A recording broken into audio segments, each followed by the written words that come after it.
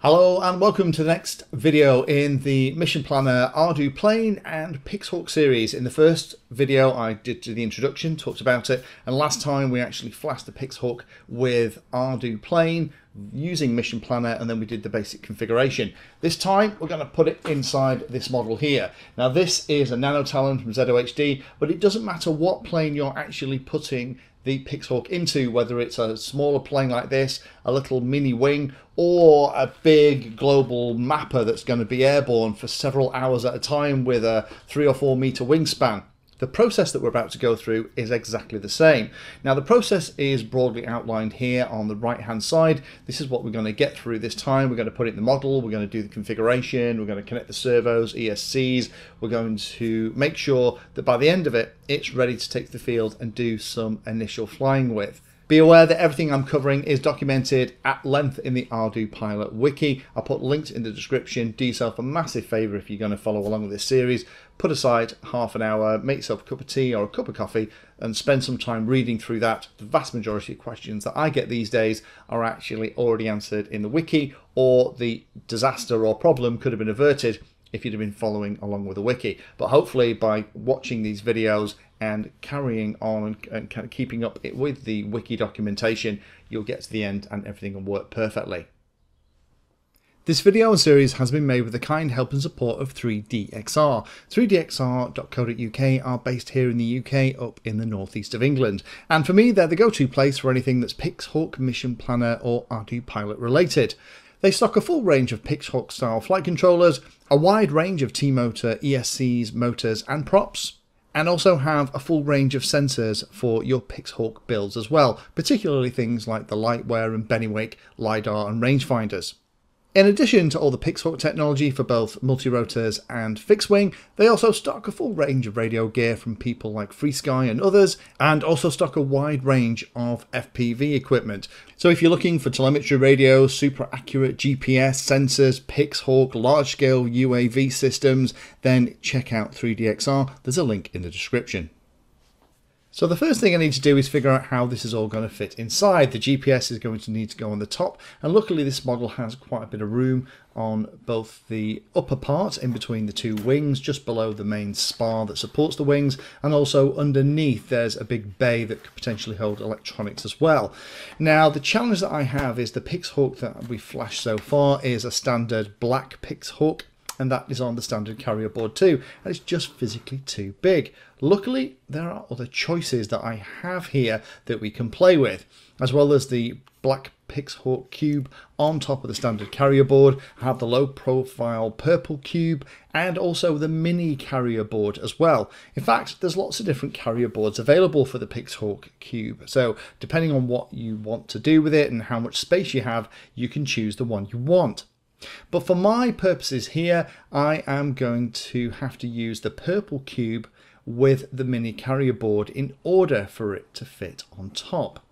Now I am sacrificing some things by using the cheaper, smaller, more compact purple cube than the orange or the black cube that are more standard for builds like this. The big thing I'm going to be losing by using the purple cube is the vibration isolation that's built into the other larger cubes isn't going to be there. The redundancy in terms of the sensors isn't going to be there as well. And also I'm not going to have the heater inside the little cube that keeps all of the IMUs at a constant temperature. So if this was a bigger, more expensive model, I'd definitely push to use one of the black or orange cubes with one of the full-size carrier boards. Now that has meant that I've had to plug in the purple cube and go through exactly the same configuration that we did with the black cube, but that only took 3 or 4 minutes and I can continue putting everything together. Now again, we're plugging in the power module, we're plugging in a bit buzzer this time so I can hear the confirmation tones, and I also need to plug in all of the 4 main controls, the throttle, the aileron, and in this case, because it's got a V-tail, the V-tail left and the V-tail right servos. Now it is a little bit tight for space, so I'm going to have to work to make it all neat, but with it all together it looks like this. And here's the underneath, and hopefully you can see here the power module is stuck to the side, the ESC is nicely in the middle, and I've also got the buzzer at the front as well as the receiver here. So everything has fitted quite nicely. Turning the model over, here is the PixHawk cube. Be aware though that there is an arrow on the cube that has to be pointing forward. If it isn't pointing forward, you can actually configure it in Mission Planner, but my recommendation would be always mount it in the default position so the top of the cube is upright and the little arrow on top of the cube is facing towards the nose of the aircraft. The other thing I've done is I've cut a little hole in the side so I can get a USB cable in and out of it. You could use a right angled cable or something like that, but with a little model like this with a very sharp X-Acto, it's easy to cut the little hole and I've got a straight shot into the USB port for the next part. The thing I did do is I made a note of where I was plugging in all of the controls, because that's the next part. We'll connect up to Mission Planner and I'll actually configure the servo outputs here to be the right output for the throttle, aileron and the two V-tails. Now, one of the big things to note here is the power for the servos is still coming from the speed controller. The red wire coming in from the speed controller, the same cable that also has the throttle on it, is providing the 5 volts and the ground that is powering the rest of the output rails on this PixHawk, and without that power the servos won't move. So let's plug it into the computer. Now we've got this little crib sheet and start to configure everything up. Again, at this point, I would remove the prop just for safety. So I have the PixHawk all installed and plugged into the computer, but no power. We're not ready for power yet. We need to check the radio is moving in the right direction and configure the servo outputs before we plug power in for the very first time. These are key steps. Do not miss these out, because otherwise the servos will move in a very weird way for you. So in Mission Planner, let's just check the radio is moving in the right direction. Pitch in the high position means low channel value. That's right. It appears reversed, but that's actually the way it needs to be. All the other channels are moving exactly as you would expect. That's great. Now, interestingly, I'm spotting the middle channel values need to be tweaked, but we'll do that in a second. Now we've done that, let's go into servo outputs, and we have the crib sheet here, and we can assign any servo or motor output on any of the outputs in here. Now, this didn't used to be as good as this. Now, output 8 is where my throttle is, so I've just pressed T on the keyboard, that will shortcut me to throttle, and then output 1 is aileron, etc. So let me just go through and match how I've physically plugged in the servos at the bottom of the PixHawk Cube carrier board with this thing here. Now again, this is how you could do things like channel forwarding, and there's loads of different options in here. So for a wing or however, this is where all the mixing is done. Incredibly powerful and super simple. Plus this is where we can come back in a minute and set the maximum minimum throws and also the middle channel values to get the control surfaces spot on. So with that all done, that looks perfect. Moving the radio, everything's moving around. That's fabulous. Next job then is, let me just go back and recalibrate the radio.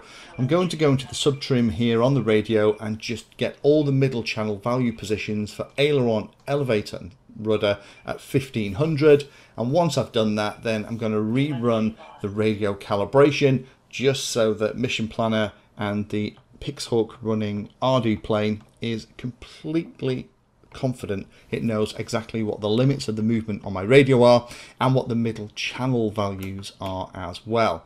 Now the cool thing is the middle channel values are kind of learnt in Mission Planner anyway if it isn't exactly 1500, but I like to make sure that everything is absolutely spot on in my builds. So now we've done that, let's test it on the bench. So we have the power connected here, the battery's plugged in. Let me try each of the controls in turn to see which ones are working and needs to be reversed. So aileron is backwards. It's in the right place, but it's backwards. Okay. Next one, let's do elevator. So both of those should be rising. The left V-tail is backwards, the right V-tail is the right way round. So that needs to be reversed. Okay, let me confirm that with the rudder. Yeah, okay, so definitely the left V-tail is backwards, the right V-tail is okay. So let's go into Mission Planner and take care of that. So let me actually plug in the PixHawk from scratch because you haven't heard all the little noises it makes. So when it first boots up, you get a little trilling noise to say it's completed booting, and then that dur means that the radio isn't on. So let me turn the radio on, and then when it's connected you'll get the dur, and that will confirm that everything is good. Now we're going to have to plug this into the computer, and we can do everything kind of live, so which makes this setup really simple. So jumping into Mission Planner, let's have a quick look of that, because as we can see, the aileron is wrong and we know the aileron left is wrong. So if I just click on reverse for the aileron, back on the desk, immediately that's fixed. Brilliant. This is why the setup is so good. Again, the left V-tail is backwards, or it appears to be. Let's hope that I've got that the right way around. So let's click on reverse for that as well. Jump back on the desk. And yeah, elevator's both working. Rudder is working too. So all of the controls are now in the right direction. Now inside this particular page, we could use the minimum, maximum and the mid positions to set servos at 90 degrees and to get control surfaces in line with the wings. Now in flight modes, we need a couple of flight modes for the initial flight. I would recommend having a manual flight mode and also something like fly-by-wire A, and I've also got the third position as circle. Now the reason for that is that will allow me to have a manual mode to get out of any problem in case it turns out that something is going horribly wrong, and fly-by-wire A is going to test the stabilization, and then we have circle mode. So in fly-by-wire A, if I rock the plane from side to side, I should see the control surfaces move to counteract that movement. And I absolutely can. As I rise the wing, the control surface rises up in the same direction to try and counteract it. I now know that we're in really good shape. Just a couple of last things to set and we're ready for the field. So there's a couple of last things that we need to do to set this up. Now all we've been doing is going through each of the pieces in this mandatory hardware setup. Now we need to do the level calibration, so I need to lift the nose up about 5 degrees and then click on level calibration, and that will save that. That'll mean that it should fly level. We've already done the compass, we already did the radio calibration, the servo output is all good. ESC calibration, we might come back to again, it's working okay here. We've set the modes. Failsafe, now failsafe is one of those things I would check. We need to make sure we can arm the model as well, but I would also set up the failsafe to initiate return to home on the radio, but we'll talk more about that. Now if I try and arm the model, I'm getting a weird error about airspeed. Now this is because it probably thinks it has an airspeed sensor from when this cube was used on another model. So I'm going to go into the full parameter list, and what I'm going to do is I'm going to search for airspeed to find the parameter that corresponds to that. And if I look down the bottoms, I can see the sensor type is set. If I set that to 0, we're probably going to be okay. Now, to troubleshoot arming, this is the way to do it. Try and arm while you are connected to Mission Planner, and in the screen it'll tell you what all the problems are. So if I write those parameters back, and then we go and try and arm it by holding the rudder stick to the low right position, it's now armed and I can run the motor. Brilliant. Okay, that's good news. So there's not a lot of other messing about that we need to do. Last couple of things. In Hardware ID here in this big list of mandatory stuff, you can see here that the purple cube doesn't have all of these auxiliary compasses, auxiliary IMUs, accelerometers, which the full-size black and orange cubes have. So that's one of the things that we've lost by using that low profile cube, but it can be fun to go in here to see how everything works. Now I noticed that the voltage wasn't being read here as I looked in the main screen in Mission Planner. Now that should be there by default. Now one of the things that I didn't realize was that I'd actually plugged it into the wrong power module bay. It needs to be in this one. This is the power module 1 bay. Once it was plugged into there, everything burst into life. So just be aware of that. It isn't obvious on the mini carrier board which is which, but moving it across meant that we could do all that stuff, and I could set up alerts for the model to fly home now once its battery is below a certain voltage in all the failsafe settings. Now that we've got all the power stuff working, there is one last little thing that I'd like to tweak before I go into the summary, and that is in all of the settings. So if we go into the full parameter list, don't worry, there's loads and loads of things in here. We're only going to change one thing. We're going to search for servo underscore auto underscore trim. So as let me just type it here, you can see me typing in the right hand side, we're going to find it. By default this is turned off. This is one of my favorite little things for a plane. I'm going to say set that to 1 and write those parameters, and what that will do is as we fly in stabilized mode, fly by wire A, the flight controller will automatically figure out where the midpoints need to be for all the controls for straight and level flight as you've defined it when we set the level, and write that back automatically. It's saved every 10 seconds, and it means that when you go into manual mode, all the trims are set up for you. So there we have it. We have gone from lots of things on the bench to everything being installed inside the model, and we are ready for our test flight. Couple of things to make sure of before you can leave the house. First of all is to double check that you can arm it and that all works okay, and also double check that when you turn off your radio the motor stops running and the ArduPilot detects failsafe. Now the receiver should detect when that happens, and all that information should be sent across via the S-bus connection into the flight controller, but just double check that that's the case before you go to the field. Do make sure that you have a manual flight mode set, that you have fly-by-wire A, and that you have circle mode. The reason for that is that flying in manual gives you something to go back to if you find that you have accidentally set up the direction of the controls or the direction of the correction incorrectly. If you followed this video or the wiki, that shouldn't happen, but having that manual mode is just a safety thing to go back to. That manual mode, once you've done it and you're very happy, I would normally turn that into launch mode, which allows you to launch the model, and I'll cover that in a future video. And then fly-by-wire A is a great mode. It just feels like it's flying on rails. We'll need to do a tune, and again we'll cover that in probably the next video, but it will allow you to make sure that the correction is all working okay. And then circle mode is really just to make sure that when you click it into circle mode, it flies in a circle. But circle mode uses the GPS, so it should fly around the position that you initiated the circle command in. It might not be perfect because you might need to tweak a couple of the characteristics in Mission Planner so that it can circle around okay, but for a small model like this it should be absolutely fine, but it will prove that the GPS is okay. And again, we'll do the maiden in the next video and I'll go through each of those steps. Last couple of thoughts here. ArduPlane will fly a badly set up plane okay. So things like your centre of gravity still need to be spot on. And that's worthwhile double checking because of course we have a lot more weight in different places now. We have the GPS and the flight controller and other things too. The other thing is that I would spend a bit of time in that servo output screen, just making sure that all the servos are at 90 degrees in the middle position. Use the kind of mid trims to get them spot on.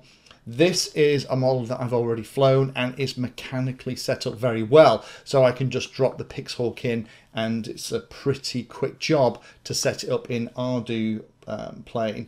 If your model has never been flown before, I would always recommend personally taking it to the field, mechanically setting up well. I'll put a link in the description for a video of how you mechanically set up a plane well, and then once you've got that mechanical stuff set up, so the servos are at 90 degrees, you have equal throws on all the control surfaces, putting the flight controller in it, ArduPlane will fly a well set up plane absolutely brilliantly. Like I said, there are a couple of things like changing to launch mode and doing a tune and stuff that we'll have to tweak with next time, but join me for that video where we'll take this to the field and we'll give it a fly. Thank you for watching my video and watching right to the very end. If you want to find out what I'm currently working on, you can follow me on social media by searching for Painless360 in the usual places. If you'd like to become part of the inner circle, then you can become a Patreon. Details are in the description and you get lots of additional benefits. Check out the playlist section on the channel too. I organise all of my videos into playlists, and it's called something like Introduction to or for Beginners. All of the content is aimed so that you can start at the very beginning, and it teaches you that subject, starting with simple principles and moving up to teach you everything you need to know.